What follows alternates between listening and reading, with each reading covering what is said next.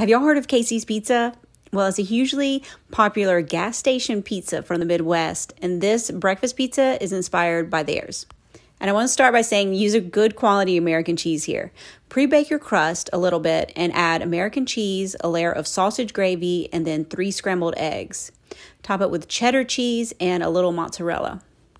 Bake at 450 for 20 to 25 minutes or until it's nicely browned like this, and then enjoy and make the Midwesterner in your house happy.